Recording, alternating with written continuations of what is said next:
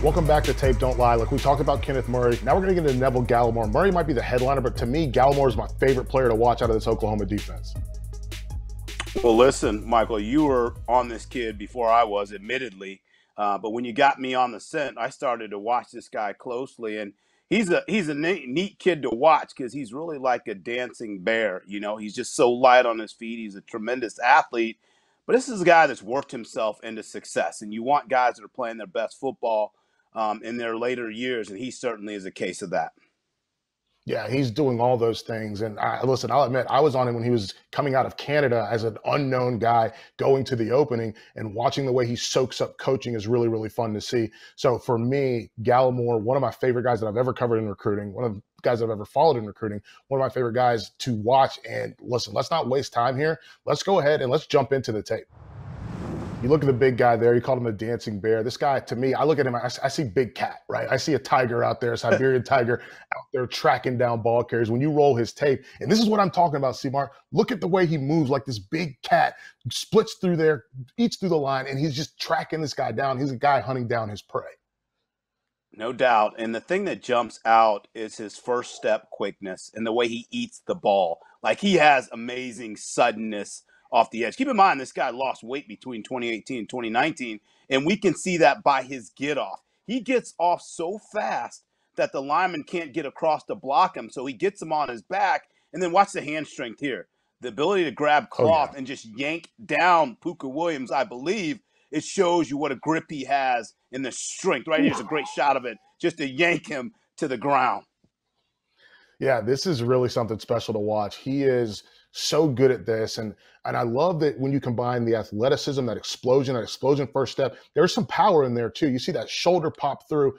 That guy's head snaps back a little bit because he wasn't ready for that big dog to come through there. But look at the way he runs him down. Now that's real speed. We know Puka's fast, but this is real speed out of that lineman to come across and get down and get downhill, or get down line, excuse me. And then we're going to see it again against West Virginia. Watch the way he is lined up in the interior. Look at the way he gets down line, and he's learning. I can always see him processing. He recognizes, I'm not going to get to him by getting upfield. Let me go ahead and get down line so I can make this play at the line of scrimmage. Let me change my angle to the ball carrier is exactly what he's doing. And I'm telling you, when you watch him run and chase at the line like that, he reminds me a lot of Grady Jarrett. I mean, we're in that time of the year where you look for comparables, and that's what this kid reminds me of. You know, he's so quick and athletic. He has so much burst and juice to the ball that he can make these plays look very routine. That's a difficult play for a one technique to make, but for not a problem for him at all. That's how athletic he is. That's how much twitch he has in his body. Yeah, and this is the one I wanted to show. And I know it's not like, a tackle for loss like everything else is when you talk about defensive line, but this is an effort play. And for a guy that picked up football relatively late compared to his peers, the effort has always been there. He hasn't learned how to loaf. And that's something I noticed 2 years ago in 2018 with Oklahoma. Obviously, it stood out in 2019 with Oklahoma, but this guy doesn't know how to loaf. He doesn't take plays off. Great observation. There are things that you can teach, and there are things that you can't teach. You can't teach effort. And look at this. I mean, this guy gets up the field, but his ability to get his foot in the ground, redirect, retrace back to an athletic Charlie Brewer, that's a heck of a play. And, those are the type of plays that defensive coordinators in the NFL, when they're studying this kid, and believe me, they're going back to the tape because of the times that we're in, and they're going with a pure form of film evaluation. They're going to see a play like that, and they're going to stop the tape. And they're going to say, look, this is why we need to move this kid up higher on our board. Look at this tenacity. Look at this effort. It is a red-hot motor that doesn't cool off. This guy plays snap the whistle. He is an intriguing player. He's so fun to watch because he plays so hard and with so much urgency. And C-Mark, we saw a little bit of that effort. We saw the explosion out of Gallimore, but you also want to see some power when you're talking about an interior defensive lineman. You mentioned Grady Jarrett, who I love. He had some power to go with it. Here, you look at the power. This is against FAU, but look at the way he's able to push guys off their point and then go get the quarterback. His ability to uncoil his hips, he shows a lot more pop than I probably gave him credit for. I underestimated him a little bit. You could see the lower body strength, the way he's able to rock the center back, and he's able to either easily shrug off the guard who tries to assist and just rocks him back to get to Brewer. He doesn't stand a chance. And this is a guy, remember, he plays with low center of gravity, great leverage. Because he's a little bit on the shorter side, he can get underneath you, get into you, and rock you back. He loves the bull rush and get those guys back in the lap of the quarterback. What a luxury it is for Alex Grinch, though, when you can rush 3 and get pressure that way and drop 8 into coverage. That's what this kid can help you to do. Yeah, that's a dream for a defensive coordinator. Here, just focus in on Gallimore right there in the interior. Watch the way he moves the line of scrimmage backwards against his man and then still goes down like we mentioned with that quickness. Yeah, just tremendous pop. And I think the other thing that he's shown on the film is that he has good hand play. He has a good hand fight. He gets his hands inside and he's able to disengage. He really just controls the lineman and takes him right down play. And so that's the strength, that's the leverage that we're talking about. Now remember, the knock on him, right, is height and length. Those are the issues that you have with a guy who plays at that 0 and the 1, but because he has that power and the upper body strength, he's able to fight off and disengage from those blocks. Yeah, I think that he's got the power. You see that quick takeoff there. You see him fight through a couple guys, and this goes back to effort, right? This is effort, and this is wanting to make a play. He is running faster than everybody else on the field during this play. So you see him being able to fight through guys, but then you see the effort come into play where he's able to turn something that was not good. That play didn't go well for him, but he gets off the block, gets off the running back's block, and now he's giving chase to a guy that shouldn't be able to catch. But look at him move faster than everybody else on the field to create that fumble. Yeah, Michael, this is a straight cash homie play. This guy's going to get the bag, and this is one of the plays that's going to get it for him. You mentioned the burst and get off. Watch how fast he gets off and disengage. He runs through the back. He doesn't even feel the back coming to help out. And then the ability at 10, 15 yards down the field, not only to get there, but to create a turnover. This is what defensive coordinators are loving about this guy. I mentioned earlier, play snap to whistle. Doesn't give up on a play, runs it down, gets a hand in, and rocks the ball out.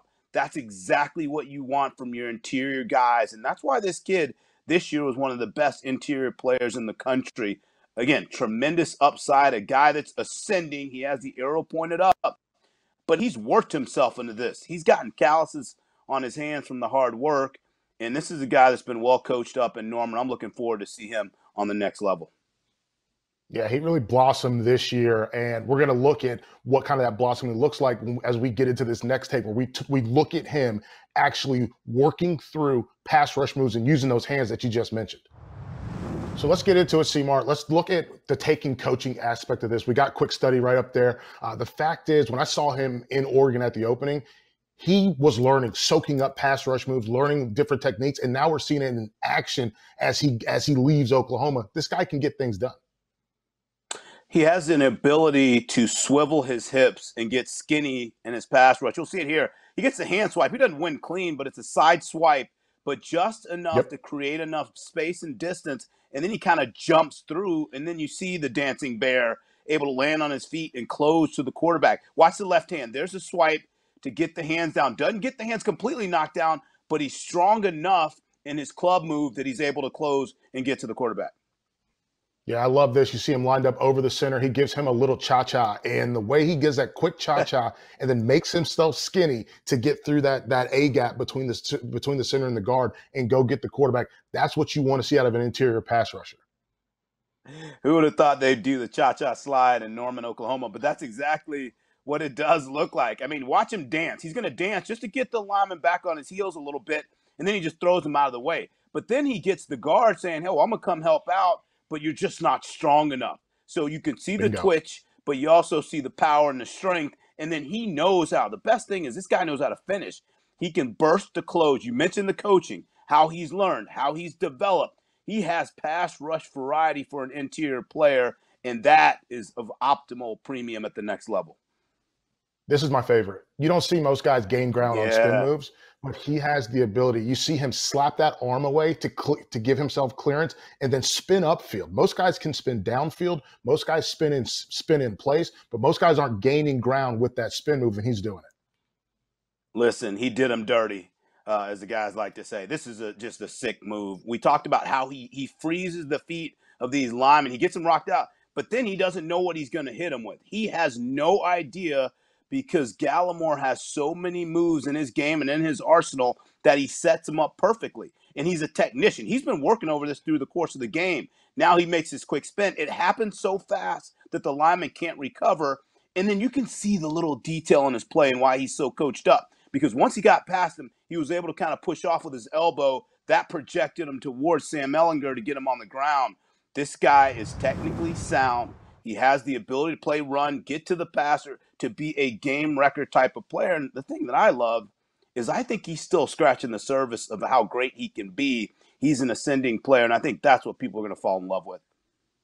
Yeah, that's what I fell in love with, was the fact that the ceiling is still so high. And the ceiling is, that was in high school. Now the ceiling is even higher because he's got this arsenal of pass rush moves. I am looking forward to watching him grow in this process, watching him grow at the next level, because somebody's going to get a player that not a lot of people have heard of, but he's going to go out there and make everyone super excited about his game.